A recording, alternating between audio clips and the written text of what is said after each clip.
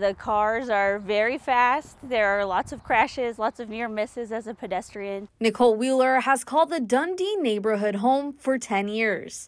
She often walks her kids to school using Farnam Street. She says she welcomes any solution to slow down traffic because it would help make it safer for those who use the street. The street, the way it is now, it doesn't function at the peak times. There would have to be intersection improvements one way or another. After studying the intersection for years, city officials announced last year the possibility of putting roundabouts at the intersection of 50th and Farnam and 52nd and Farnam.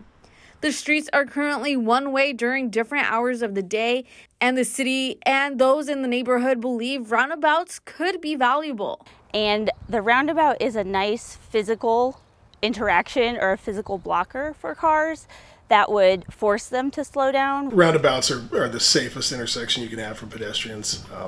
They really shorten the crossing distances that people walk. They change the angles so that we don't get as many direct hits.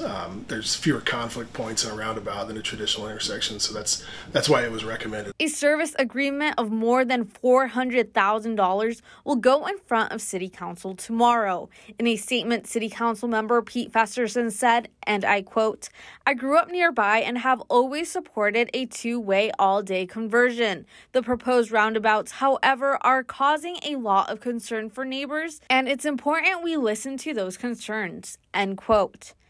A vote on the matter is scheduled for Tuesday with a public hearing beforehand.